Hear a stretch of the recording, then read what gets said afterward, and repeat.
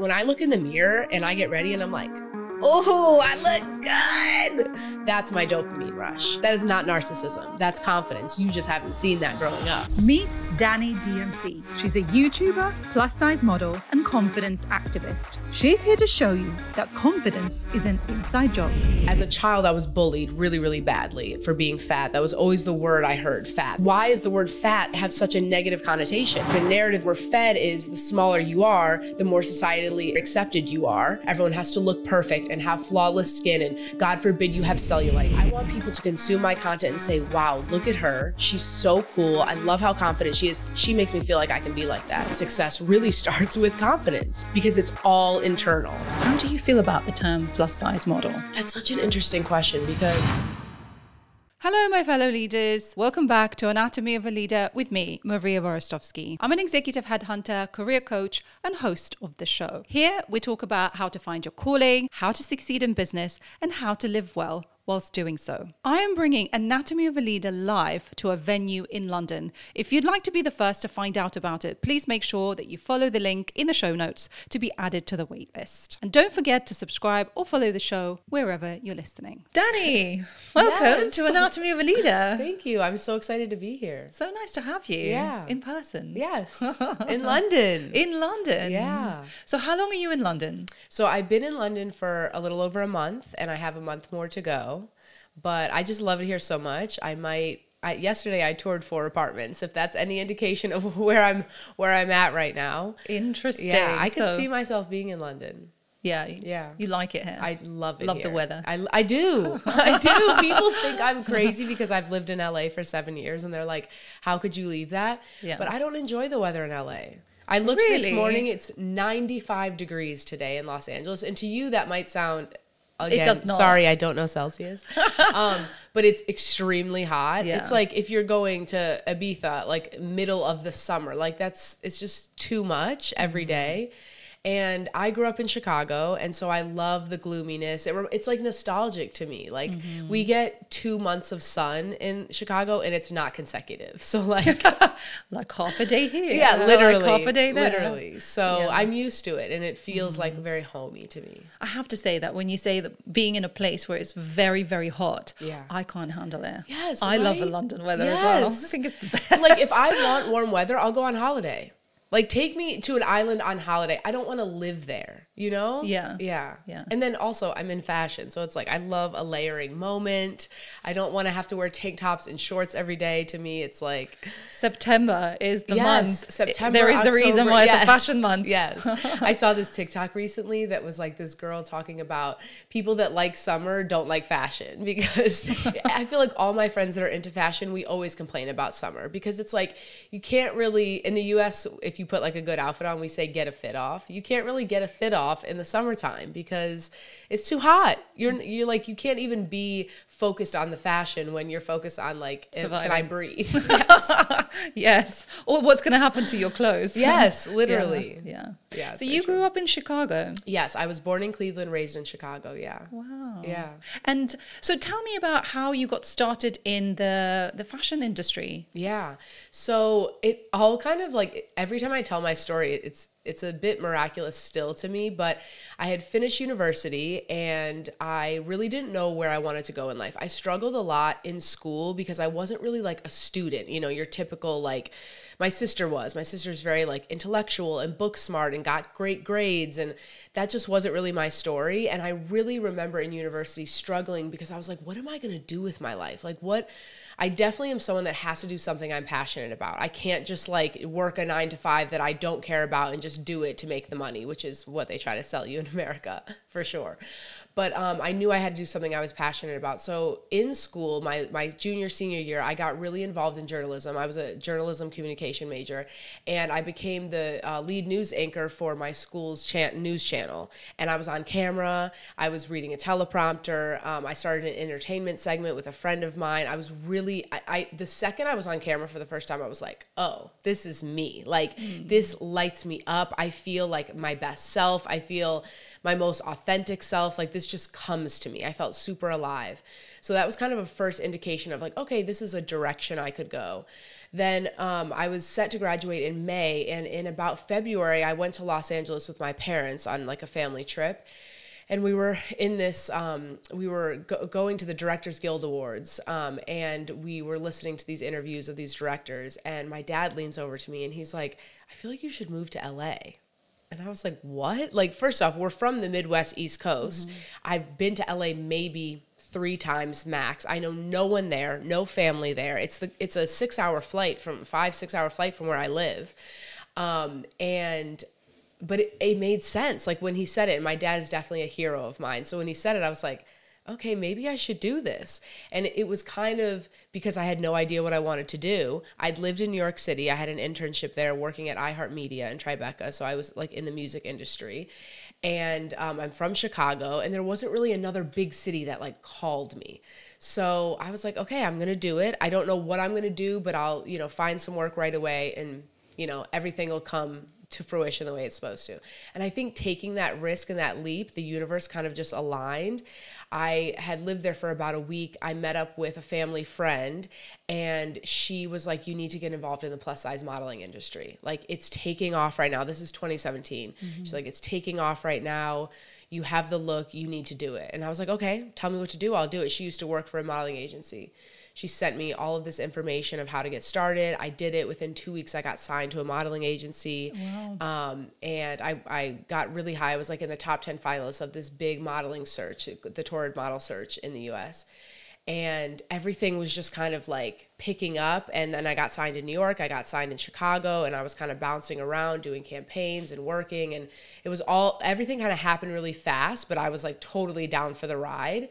And then probably a year in, I started to feel like, okay, this is cool, but it's not fully satisfying my itch or the like inner depths of me. I knew I had so much more to give just off of my knowledge, my life experience, and what I wanted to pour into women specifically.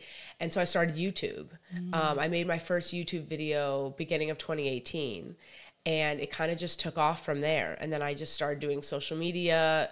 Every app that came out, I was on YouTube and Instagram first. Then TikTok came out, and just really kind of utilized all of the channels to spread my message. And then pretty much took the full transition from modeling to content creation about 2019. 2020 is when I left my modeling agency. But yeah, it was kind of like a crazy ride, and like one thing happened after the next, and I just knew I was like going in the right direction. We'll come back to the YouTube because I want to explore the plus size modeling. I mean, first of all, how do you feel about the term plus size model? That's such an interesting question, because when I first started, and still sometimes, I was very adamant to say I'm a plus size model. One, because I feel like a lot of people are ashamed to be plus size, to be overweight, to be fat, to whatever word you want to use. And that is not my life experience. That's not how I feel. I'm very proud of my body. I'm very proud of who I am. I'm very proud of how I look. And I want to spread that. I want people to feel that same way about themselves from the energy that I put off. I want it to be contagious. So I liked to label myself in that way because I wanted people to know, like, yeah, I am a plus size model, and I'm very proud to be a plus size model. I do think sometimes the word plus size is a bit dated. I feel like, now a lot of people say curve model, but I also don't really love that because I feel like that's kind of become this name for mid-size models, which tend to be US size 8 to 12, which I believe is 10 to 16 UK sizing. And we need more representation on the larger spectrum of that. And not everyone that's plus size is curvy or has this hourglass shape or this pear shape. And even though I am pear-shaped and I look a certain way, I want to show up and represent for people that I don't look like as well. That's something that's really important to me. So I go back and forth with it, Sometimes it's like, why can't we just all be models? Why can't we, just like, why can't we all be humans? Mm-hmm. But then there's also this moment for me where I want to be very clear that I love who I am and I'm proud of who I am and I'm proud to identify as a bigger person and that I'm not trying to fit in this box that society wants me to fit into. Talk to me about your experience as a model. What was that like for you? So, the modeling industry is flawed, like every industry. And I think especially plus size modeling, curve modeling is such a new sector of modeling, and especially was at the time in 2017, that it was figuring out a lot of kinks, and still now in 2024 is as well. It seems like we're definitely backtracking right now. But when I was first starting off, I felt conflicted at times because we were speaking about this earlier, but retouching is a huge, obviously, epidemic in the photography, videography space.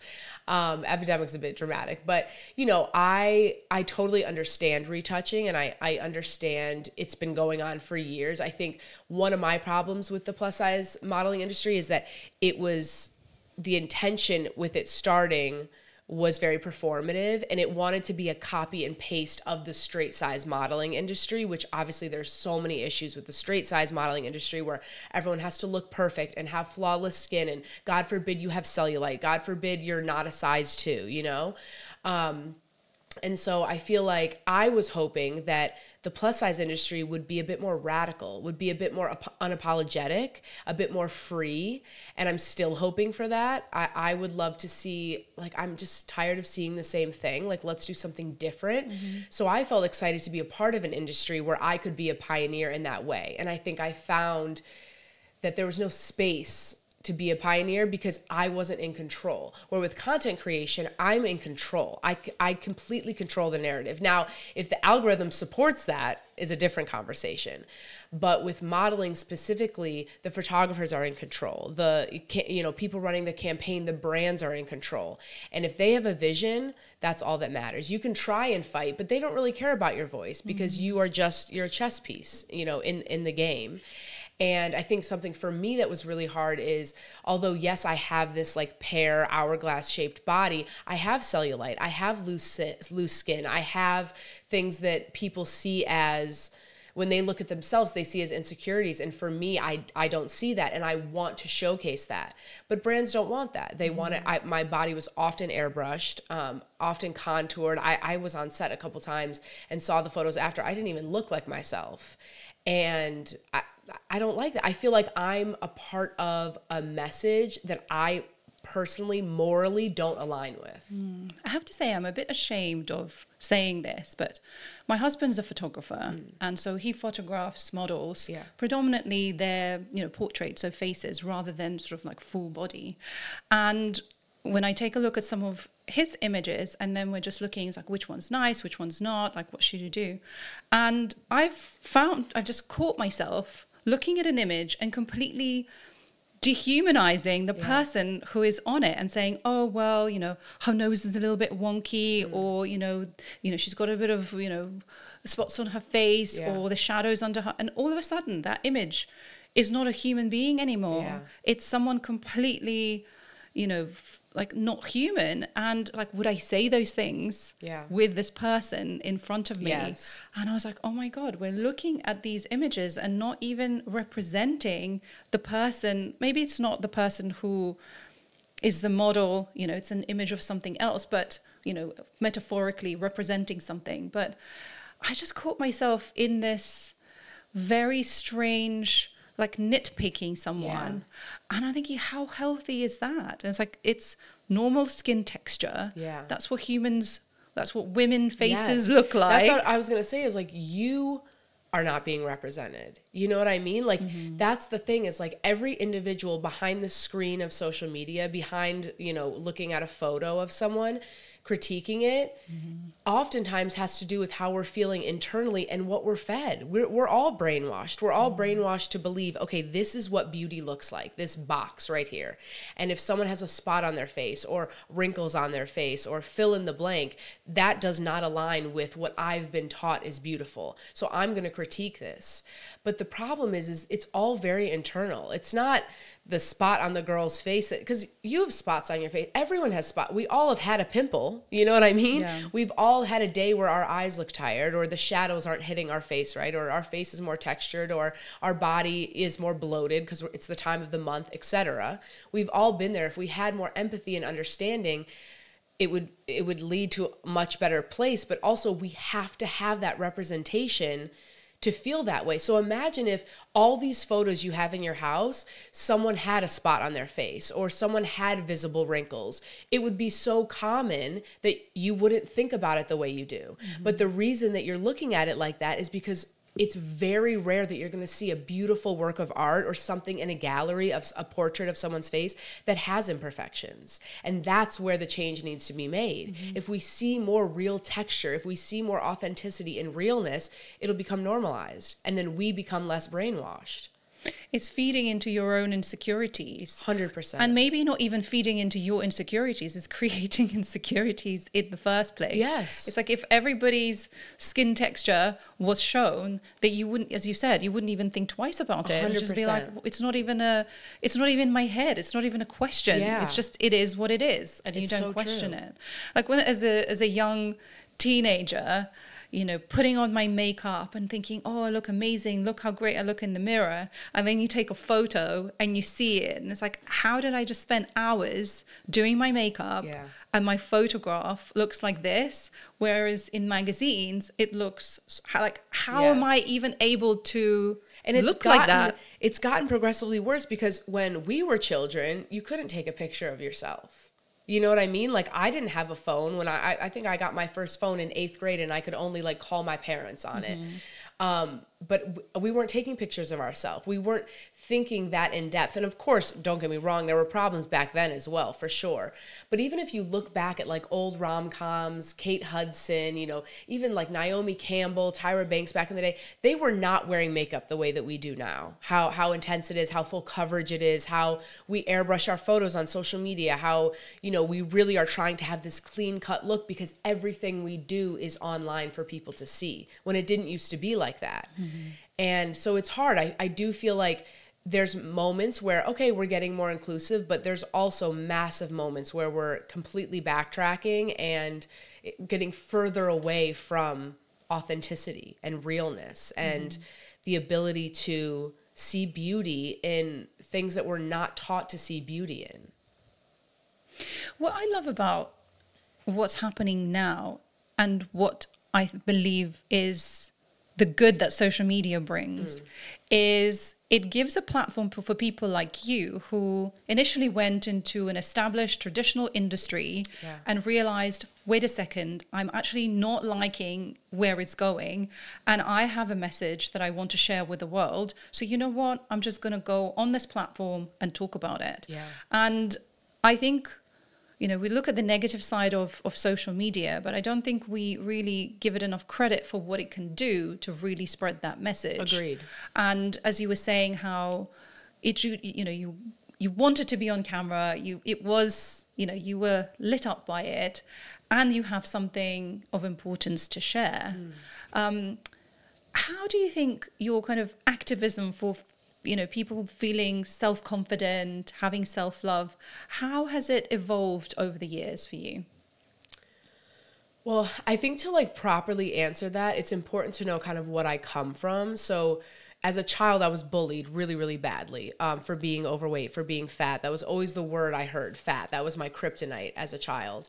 And it was rough from like 2nd grade until 8th grade. I was in a school with the same kids from kindergarten to 8th grade, which I do not suggest. But, and it was really rough. It was really hard. But as an adult now, when I look back, I realize so clearly that I was really confused by being bullied. And I had a conversation with a friend about this the other day. I really do think the 2 boys in particular that bullied me, they felt my confidence. I think they knew that I was like a confident child and I believed in myself, and it really bothered them. Wow, how could this girl be so confident? How could she be so sure of herself? How could she be a leader at such a young age? And she's fat. She's something that society tells me is not beautiful, that my mom tells me, that my dad tells me, that magazines tell me is not beautiful. Let me tear her down because that's not right.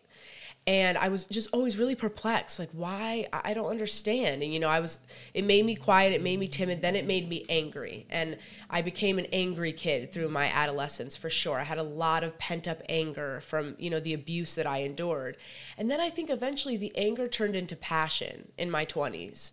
And I became really passionate about my self-love journey and figuring out who I am and why I've felt this inner confidence. A lot of people that are plus size or overweight don't have this, they all have a more similar story than the one I identify with, which is, we were very insecure. We hated ourselves. We wanted to change our body our entire lives. And I think I kind of convinced myself, maybe that was my story. And then I was talking to my sister about it one day, and she was like, that was not your story. Yes, you were torn down and people were constantly telling you should hate yourself, but that's not really how you felt. And it's true. Like, I never really felt that way.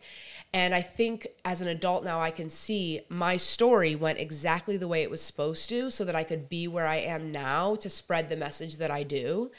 And that's why it's so important to me. That's why I have so much purpose and passion behind what I do, because it's my story. It's personal to me. That 13-year-old girl that went through so much sadness and pain and abuse, and then it turned into anger. She needed someone like me. She needed this version of me to say, hey, you know exactly who you are, so don't get it twisted. Stay on the course, stay on the path, and keep going, and do not listen to this outside noise. And I'm so glad that I was able to kind of see that and continue on. But had I not gotten to the point where I am now, my life could have taken a very different turn. Mm-hmm. And so that's what my role now is it's so important. Like you said, this platform, social media in general, can be a super negative thing and a super positive thing, just like pretty much any industry or thing in the world, right? There's good and bad to everything. It's a tool. Exactly. And I think my purpose is, I've seen so much bad and so much negative on social media. If I can be a light and I can add value and I can add purpose and intention, especially living in LA, there's so many people that just want clout, that just want fame, that have no intention. If I can do the opposite of that and really try to create a community where people feel safe and feel heard and loved and respected, and they learn something from me and they take that and it adds value to their life, I am making that 13-year-old girl so proud. She is blown away. Mm-hmm. And that is fully my intention. Mm-hmm. And it's definitely been a journey to get where I am, but I think I always had this in me. Mm-hmm. I think it was always a part of my story. I think that a lot of times I feel like, yeah, Dani DMC, okay, cool, I'm the face of this brand, but I really believe that I'm a vessel for this message that is supposed to go through me and to reach other people. Mm. I'm always fascinated with people who either discover their talent very early on or possess a certain skill early on. Like, where does that come from? Is that something that almost like you're born with, or is it an early environment that has shaped you? Because yes, there were boys when you were, a little bit older and they were bullying you, but you were like, why are they doing this? It's like, there's nothing wrong with me, but why are they still tearing me down? So if you were to really take it back, where do you think this confidence, where does it come from? Well, there's a couple things. First off, I really do feel like I was just born with it. I am someone that I really align with astrology, and I'm an Aries. Aries, we are tenacious, we're leaders, we're powerhouses. We just, we bulldoze through life. And so I think a part of it is just my personality and my character. And like I said, I think there is a bigger purpose with me. People always say, I'm trying to find my purpose. I want to know my purpose in this life. And this is, I think I have many purposes, but this is definitely one of my purposes. And I think it has been since the beginning of time. Also, I grew up in a really good home environment, and that's something I don't take for granted at all. Both of my parents have been married for almost 40 years. They're phenomenal people, both individually, just great people. And my sister as well, she's my best friend, phenomenal human being. And I feel like all four of us have this bond that is really rare in families. For me, I had no friends growing up that had a family dynamic like mine. And it's funny because when I look back at the kids that bullied me, you don't think about this when you're a kid. Mm-hmm. But one of them, their parents were divorced and, had a lot of family issues. The other one also had family issues. And you think, oh, okay, maybe this is why I had this strong character under me, or I felt this, safety or security within myself, because my family kind of gave me that foundation, that infrastructure. I had a really safe childhood. I felt very secure. I didn't see anything crazy. And the real first adversity I faced was being bullied at school. And then I did face a lot of adversity throughout my adolescence, which I really do think shaped me to be who I am. I don't think that I would be as strong or powerful as an individual if I didn't go through the adversity that I did. But I do think that foundation that was set for me and that was created for me in this safe place of like knowing I'm coming home to this was gave me a lot of confidence. And then I also talked to my mom about this too, but my mom, she would say she's maybe not the most, she's definitely, I would say, physically confident in herself, but sometimes she can be a bit of a people pleaser, which we all know comes kind of from insecurity and not having that full confidence. But both of my parents really didn't talk to me about confidence, but they led by example. Both of my parents were extremely confident. Even my mom, I have early memories of being in the bathroom with her. She would get out of the shower, she would be completely naked in front of us, and she'd put her lotion on and kind of do like almost like a self-love routine. And me and my sister would just be like in the bathroom playing. And to me, that was such an early memory of watching my mom pour into herself, taking time to really nourish her body and to touch her body and to be freely naked in front of her children. And it was it's really beautiful when I think back on it. And I think that showed me, wow, you love yourself. And my mom was also in the fashion industry. My mom never left the house unless she was like all together. And I loved that because I could see it made her happy. It was her passion. It's how she loved to show up in the world. And then my dad he's this incredible intellectual and insanely smart and just a leader by nature. And watching him walk in a room, my dad's the type of person that he's quiet, but if he speaks, everyone wants to listen. He doesn't have to make a lot of noise and be like, hey, look at me. He's like very quiet, but people are like, oh, what's he gonna say? And I would love watching that as a kid and being like, that's confidence. You don't need to speak up and to shout and be like, hey, look at me, look at me. You can be calm, you can observe, and then be like, I have something really insightful to add to this conversation. So I really give a lot of credit to my parents and my sister, and I think that I'm really lucky in that regard, and I think that kind of set the foundation for who I am. Yeah. It's a pattern that I'm seeing about people who are feeling completely comfortable in their own skin, regardless of what it is having that foundation of having, it doesn't always have to be your parents even, or somebody who, you were very close to when you were younger, who just basically accepted you exactly as you were. Yes. Or Mentors, gave you guidance, and as you said, it was that safe place. Because then if those early experiences of you feeling completely validated into who you are, why would you question it? When some boy come along, okay, yes, they can tear you down, but deep down you're like, well, there's another message that's being thrown at me, but I still have that to lean back on. And actually, it reminded me of my own story of when I first came into UK, and I was 12 years old, and I've only really just started to learn English. And I went to a school, which is not too far away from here, and I got bullied for the first time in my life. And I remember thinking exactly, like, why are they doing this to me? Like, what have I done to them? And there was one girl in particular, and everything that I would wear, everything that I would bring, being good at, I didn't speak great English, but I was already a good student. And I'm like, what is it? And at one point I just snapped and I said something really mean to her. And I think it was probably along the lines of, I realized that she didn't come from a good family. I probably pushed on that. And she got very, very upset that I got told off by the teachers. And I'm like, this girl has been in my ear for like however many months. Like, I can't deal with this anymore because nothing else is working.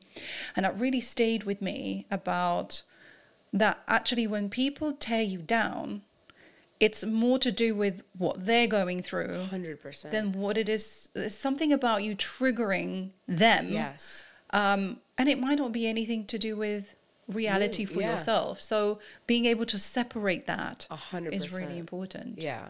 It's hard because, children do need to be held accountable for the things that happen in these environments, but a lot of that starts with what happens at home. If you see your dad disrespecting your mom, you're going to go to school and disrespect a girl. You know what I mean?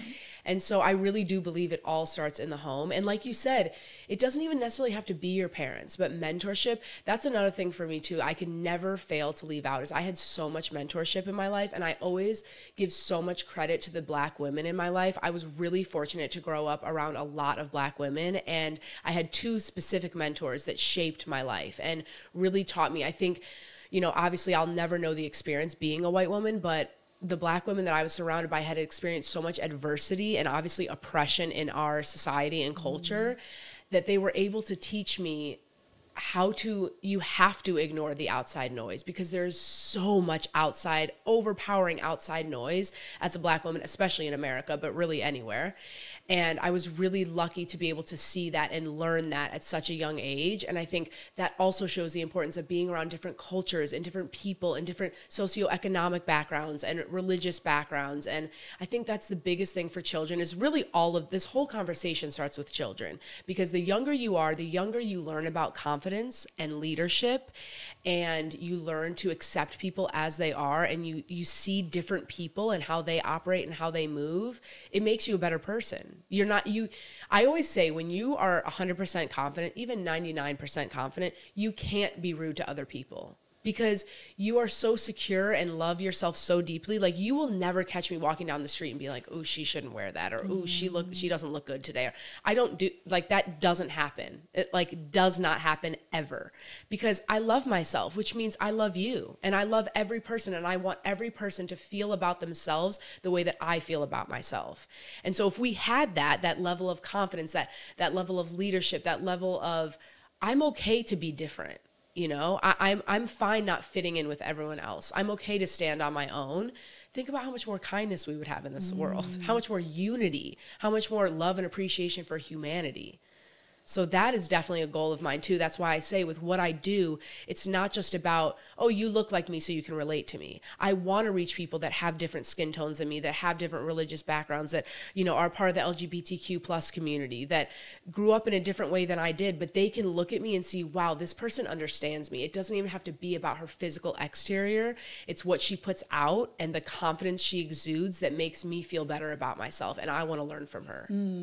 There's something interesting that happened. I'm doing some comedy acting course for fun. Wait, I love that. And it's very physical. And actually, what I didn't really realize about comedy is how close it is to music and to dance. So it's a lot about rhythm and, timing and like how your body moves and how relaxed and how, in how present you are in your body.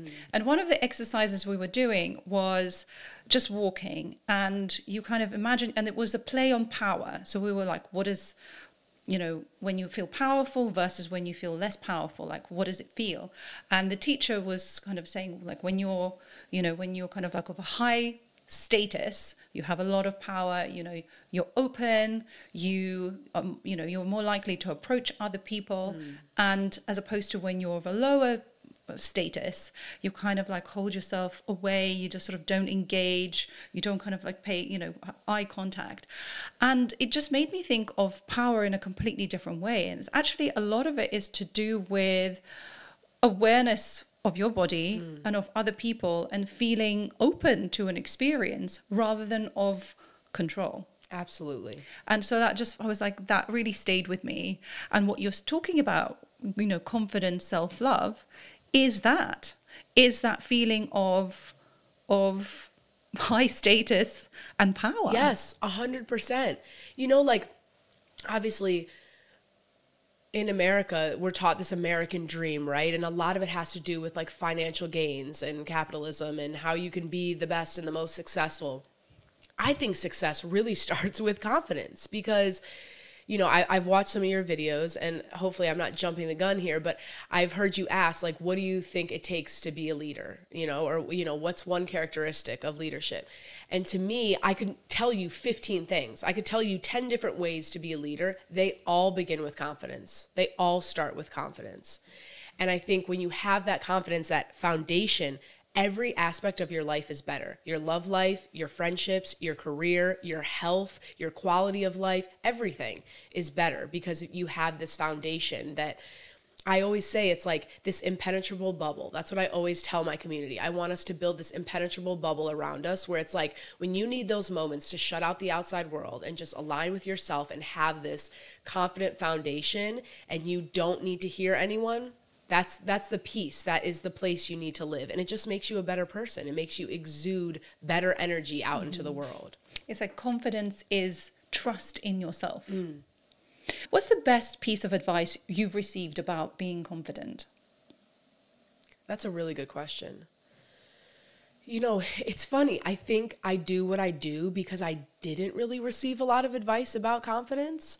I think kind of going back to my parents, I think the best the best advice I've received about confidence would be what I've seen more so than what I've heard. The leading by example from my parents, from mentors, from the different people that have walked in and out of my life. I think I just picked up a lot by being observant of how people carry themselves, what traits I want to have, what traits I don't want to have, how I want to show up for myself, the boundaries I want to set within myself. So I definitely would say more seeing the leading by example than any. I don't think I received a ton of advice on confidence, hence why I do what I do now, because I want to offer that advice. I want to say, hey, listen to me. Let's have this conversation because I want you to be the best version of yourself possible. And that starts with confidence. It's like what confidence feels like rather than what you know intellectually Yes. about confidence.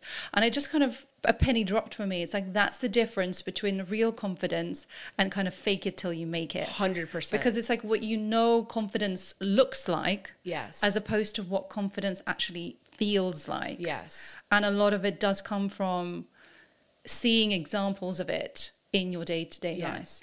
I feel like the fake it till you make it is very external.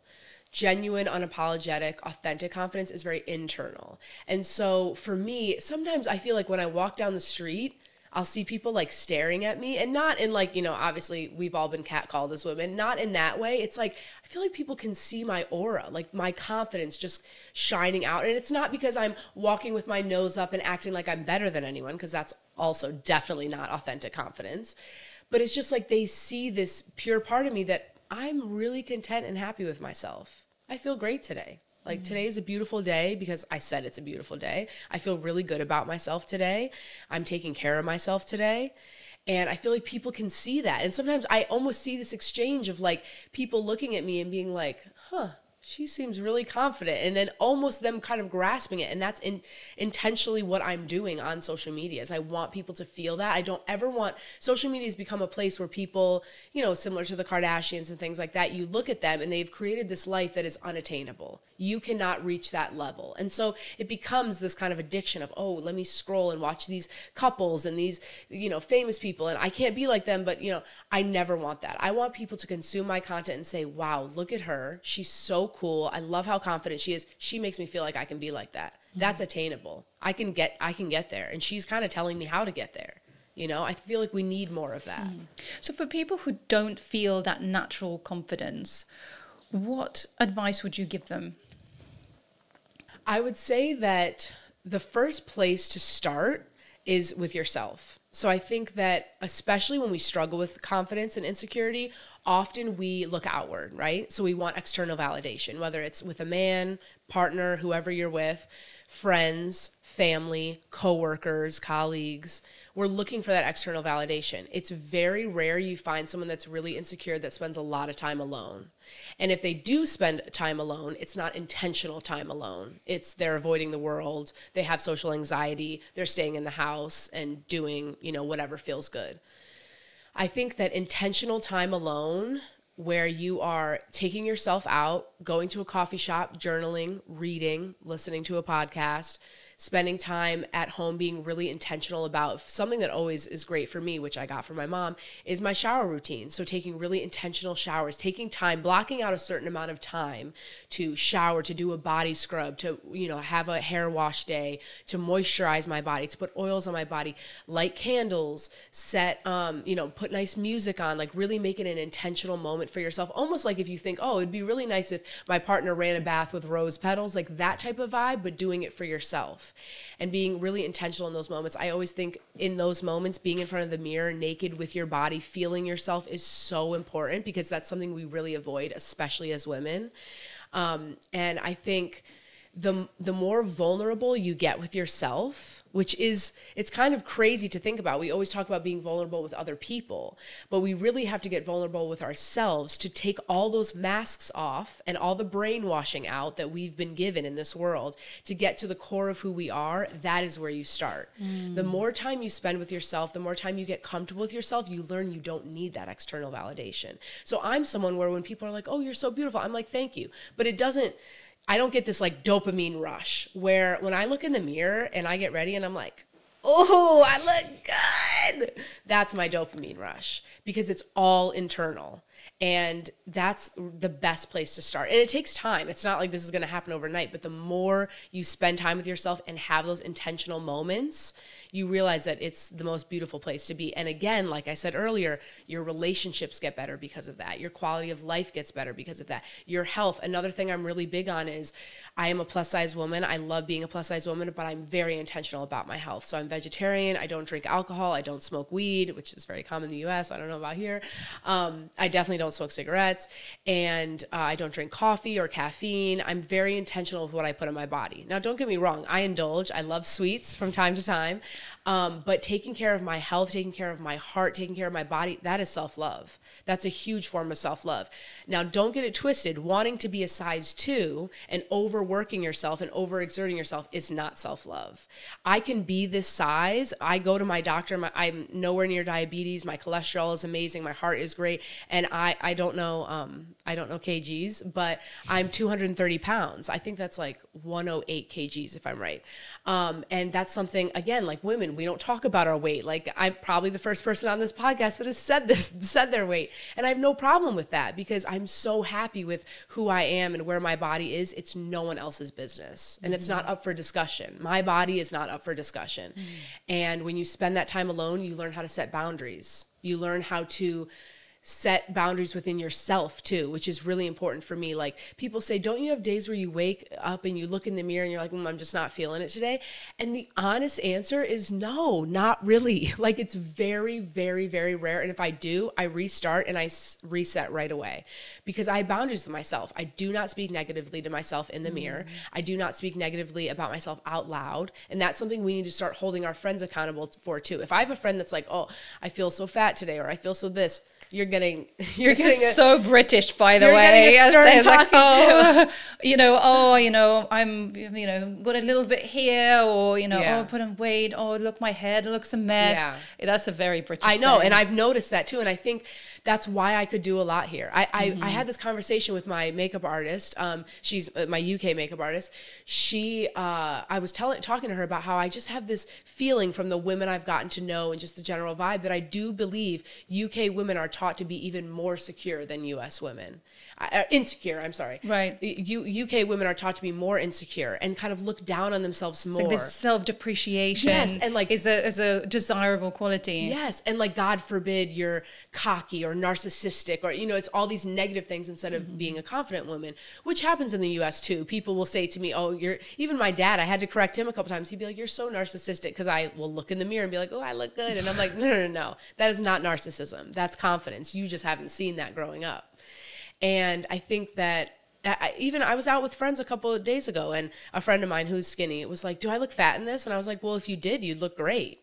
Because why is the word fat have such a negative connotation? Because I'm fat. Like, technically, if you look at the scales, I am obese on the health chart, and I look good. So if I'm fat and I look this good and you think you look fat, then damn, you must look really good. And it blows people's minds when I say things like that. They're like, oh, and then immediately they feel bad, like, oh, I shouldn't have said that. And I was like, it doesn't offend me, but it should offend you that you're talking that negatively about yourself. I'd love to feel how you feel. And I love what you're saying, that you want other people to feel how you feel. So personally, recently, I have lost some weight. On purpose, but very slowly. So I'm back to the size I was pre-kids. And I have been working my butt off in the gym, but also taking, very slowly in terms of like eating. And I feel great. Like, I feel really good in my body. And I hate to admit this, but when I look in the mirror and I see that I am thinner than I was, I feel good about it. And in my head, I'm like, do I feel good because I'm just more energetic, I'm more sporty, or do I feel good because I now fit I'm closer to the social ideal? And I think those two things are so inextricably linked because, you know, when you look at the women in the magazines, you look at what's supposed to be attractive, you know, all of these messages are in your head. And I'd love to say it's like, oh, I'll be happy whatever the size I am, but I genuinely was not when I was heavier. And I don't know which one is the case. Maybe if I didn't see those images, I'd be like, whatever, I'm just happy in my body. But it affected me in a way for years. And there was this article about a year ago from The Economist, and I think they've done several of those in the past as well, which looks at studies that show that, and I'm going to read out what the first sentence of it was. So where is it?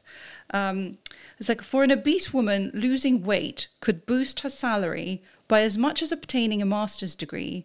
And across the developed world, the richer people are, the thinner they tend to be. So basically, as a society, that's crazy. We equate not only thinness to health, but thinness to success. Yeah, that is wow. I have to take that quote in. I hate that quote, first off. This is the studies. I haven't read the full article. This is literally like the beginning. Yeah, no, totally understandable. And I feel like it's something a lot of people would agree with. I think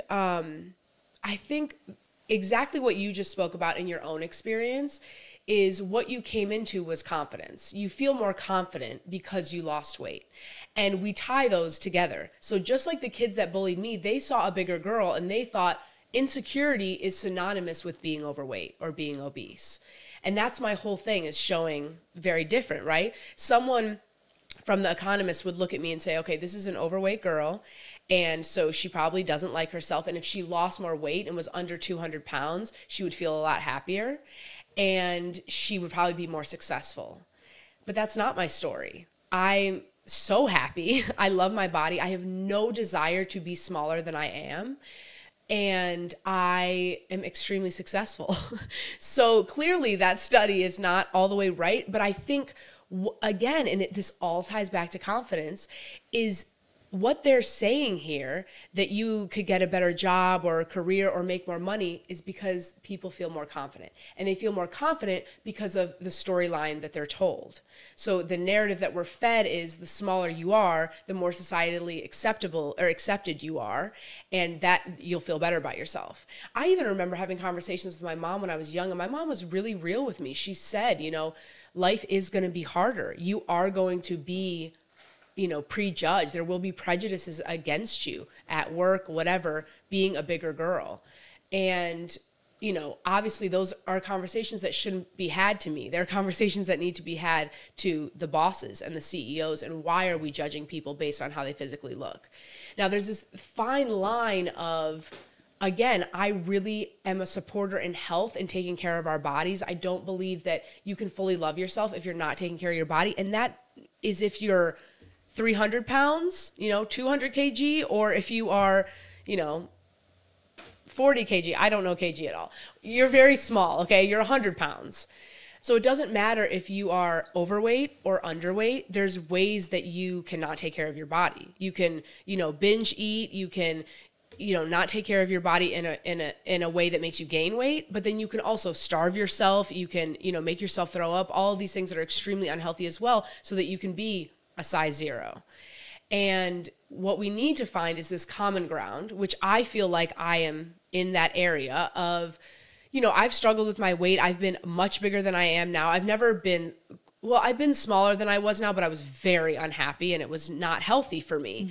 But haven't been much smaller than I am now. I'm meant to be a plus size woman. And I love that I've been able to accept that, because now, like I said, if you ask any of my friends in LA, where LA is a relatively healthy place, all of my friends that are, you know, as skinny as they come, they always are like, Dani's the healthiest friend I have. Dani is the healthiest person I know. I'm so aware of everything that I put in my body, but in a mentally healthy way. I'm not counting every calorie I eat. I'm not overthinking it, but I'm very aware and intentional with what I put in my body. But like I said, I indulge. I'm going to have a croissant every now and then. You know, I'm going to have a matcha, even though I don't drink caffeine. Sometimes I will have a matcha, and it probably has sweetener in it because that's all coffee shops know nowadays. I think everything in moderation is really important. And I think my mom raised me on an 80-20 rule, 80% health and really focused on what you're doing. And 20% you have to live and you have to indulge and enjoy life. If you're in Italy, you better have some homemade pasta with all the Parmesan cheese on top. Okay. Not. Yes. Like you'd be crazy not to. So I think we need to find this balance of being in the middle. And what we'll find when taking care of our health is it really has nothing to do with weight. If you are focused on losing weight instead of how you feel inside, to me, the most important thing that you said was that you feel good and that you have more energy and you feel like you can do more. And I feel that way too when I'm 230. 230 is like my lower weight where I like to be. And I feel like I can walk for miles and I can, you know, run upstairs. And right now the Airbnb I'm staying at is a 3-floor walk up. So it's really 6 floors that I'm walking with my groceries and my bags and everything. And I can do it and I'm good. That makes me feel good. So if we separate this conversation of health being synonymous with weight, I think we would be in a much mentally healthier space. No, for sure. And I think it's separating the shape of you, the size of you, the look of you away from health and also success. And I think just in defense of that article, which I've loosely read, and I think what it's arguing is that it's less about how you feel inside. It's more about the perception of the external world on how you're treated. But I just feel like by saying if obese women lost weight, we're putting it on the women. Because what we really should be saying is if CEOs, if owners of the company were not prejudiced towards obese women, they would be more successful, they'd probably have more confidence, and they would make more money. That's really how it should be worded. But again, it's often put on, and especially as women, we know things are often put on us and there's not a lot of accountability for other people, especially men in society. And so these are changes that need to be made. And I'm someone that's very vocal about making those changes. So when I see an article like that, I want to tear it apart. I love that you brought it up. That's amazing because I feel like I can really easily nitpick that article where there's definitely facts in there for sure. But why are they facts? What's the underlying deep message? And that's kind of who I am, is I want to break down and go to the surface because like we talked about, that foundation is where everything is set. We can't talk about the kerfuffle up here if we don't talk about the root of it. I think it's the same thing as those boys who were like, well, she looks a certain way, so we're going to, you know, make assumptions about her, that she can't be that confident and she can't be that, you know, good at what she does. And then let's tear it down. Exactly. Let's talk about relationships. Okay. You're like, you lead the conversation. Well, there's a lot I can say about relationships. Because going back to like the early years and kind of finding yourself and being attracted to the opposite sex, and maybe not opposite sex. Sorry, I'm making assumptions. No, it's okay. I am only attracted to the opposite sex. So, you know, being attracted and how confident you are in terms of either approaching that relationship or, you know, starting it, or how other people perceive you. Yeah. So talk to me about those very early years. Yeah, there's so much to be said about relationships and being a plus size, curvier, bigger woman, because again, there's so much that's fed to us. And then not only us that you have to worry about. In this case, obviously, fill in the blank for partner, but I am a heterosexual woman. So for me, it's the opposite sex. It's men are so brainwashed as well. And I had so many experiences growing up where I would like a guy and he would like me, but he'd want it to be on the down low because God forbid his friends know he's dating a fat girl. And then again, for me growing up, most of my friend groups, I was the only white girl. So it was like, you're dating the fat white girl. Like it's too much, it stands out too much. And so I was often the girl that was hidden, you know, or I was the girl that was with a guy that was cheating on her, you know, with multiple people. And I really had to, again, there was a lot of confusion. Like, I would want to show me off. Like, that's crazy. And now I still struggle with it because now I'm this person that I get a lot of attention, a lot of male attention from, guys I would have killed to get attention from back in the day. And they look at me like I'm the prize. And it's like, I've always known I was the prize. Like, you're just figuring this out. But it was a journey as a kid growing up and figuring out that men wanted things from me, especially I think because they assumed I was more insecure. They thought that I would like offer things more sexually, and I was not like that. Did that happen? Oh yeah. I was like, in America too, I feel like our culture is much more intense as well sexually. I've kind of learned that compared to the UK. And so yeah, guys I was luckily, again, I had that leadership and confidence.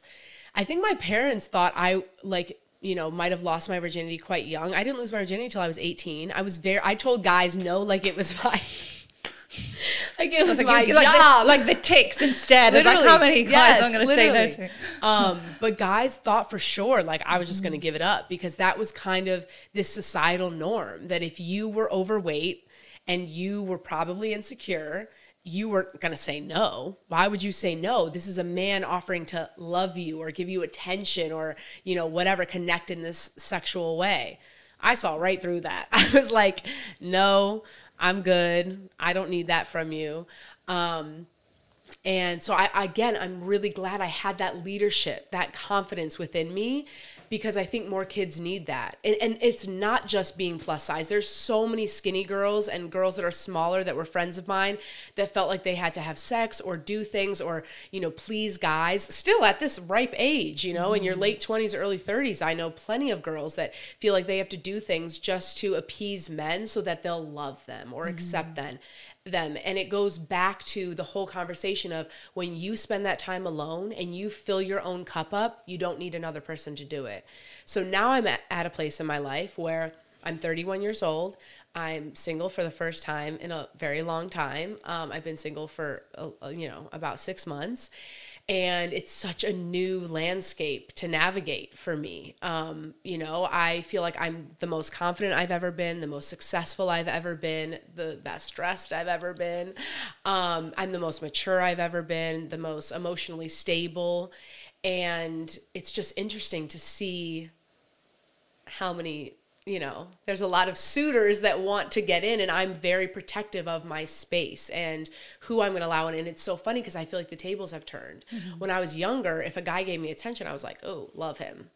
Now it's like, you need to work to get my attention. You need to work to show me that you can add value to my life, because my life is amazing without you. So my life would need to be extraordinary with you. So I'm not just going to let anyone in to my time, to my energy, to my body, to my space.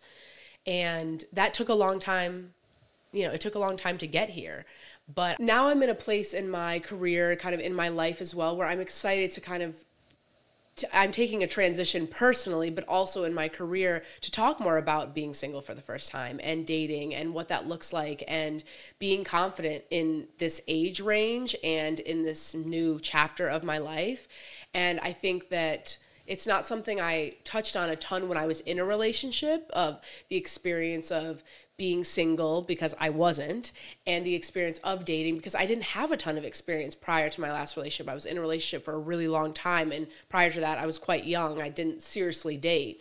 So I feel like there's a lot I want to add to that conversation now, and kind of talking about dating intentionally with confidence and kind of what that looks like. So I think I'm really excited for that, and I know my community is going to be as well. Am I correct in thinking that you have a community which is called the Confidence Crew? Yes. Talk to me about that. Yes, I love my community. So I feel like in the generation of YouTube that I came up in, everyone kind of had a name for their community on YouTube. And it often had to do with the person. So it'd be like, for lack of my creativity right now, it'd be like the Dani DMCers or the Dani DMC crew, or, it had something to do with the talent. And I didn't want to do that. I was like, I'm for the people. This is for my community. So let me make it about them. And right away, Confidence Crew came to me. I was like, I wanted to have the same letter. What am I about? I just kind of had one of those days with myself where I really was just trying to think, and it came to me right away. And I kind of said it to my followers, like, what do you guys think about this? And they were obsessed with it. And so yeah, that's how I started my YouTube intros, was, you know, saying what's up to the confidence crew, and it kind of just became a thing, and I got it trademarked, and yeah. I love that. Yeah. So where do you want to take that now? There's so many things I want to do. And I think I'm in a very transitional time in my life right now. I feel transitions all across the board, like every aspect of my life. And a lot of people that would scare. And of course, there's moments where I am scared. I'm like, oh my God, what's going on? This is so chaotic. But I also get a rush from it. I love a thrill. I love risk. And I think, again, because I'm a confident person, I get to that level and I'm like, oh, I'm ready. Like, let me do something crazy, like move to London. Yeah. And I definitely want to get more into public speaking. I do public speaking in LA and panels. I would love to do more hosting. I think it'd be really cool in London, especially like bringing an American perspective, showing that a plus size person can be on a red carpet, can be at an event interviewing people. And I always want to be more. I started these streetwear interviews as well, street style interviews in LA and kind of like all around the US. I've done one in London as well. And just being with the people, being with community, being able to connect, and it's just not being me in front of a screen is like so important to me. And just giving back, that's like everything what I do. But I always feel like my whole career, I feel like I've just reached the tip of the iceberg. Like I have so much more to give, and I've always felt that way. So there's a lot coming. There will always be a lot coming. That's just the type of person I am, and there's a lot of work to be done. So I'm ready for all of it. So what seems impossible to you now, but should you achieve it, will change the course of your life? That is a phenomenal question. But I'm going to be honest, I don't think anything seems impossible to me. I think I could do anything I wanted to do. And there's a lot of things I want to do that I'm like, wow, this is overwhelming. You know, I've thought of starting a clothing line. I've thought of having my own show. I've thought of having my own podcast. That's been pitched to me so many times. But none of it seems impossible. It all seems really possible. And I think that has to do with the belief I have in myself. Well, you bring so much energy, and like I feel just, you know, like maybe 3 points more confident. Good. I'll Just take like those 3 points. Well, and I say that is because like I feel like generally now I feel pretty confident in myself. Good. And I think a lot of like emotional and sort of like health things are kind of coming to a place where I feel like the external things don't affect me as much. Good. And I think that's the one thing that I've really got from you today. Yeah. It's about working on that internal feeling 100%. and, you know, what your mentor said about like shutting away the world. So that's actually, you know, a really high number. Good. But, I love it. And 3 is my lucky number. So I'll take it. Yeah. But anyway, you just, you know, so wonderful to talk to you and like bring so much light and energy. Thank you. And just a wonderful conversation. Thank you. That means so much to me. Yeah, I love this. I love what you're doing, and just the ability to talk woman to woman and have these conversations is so beautiful. So I love what you do, and I'll continue to support. Thank you so much, Dani. Yeah, of course. Thank you. I am bringing Anatomy of a Leader live to a venue in London. If you'd like to be the first to find out about it, please make sure that you follow the link in the show notes to be added to the waitlist. And don't forget to subscribe or follow the show wherever you're listening.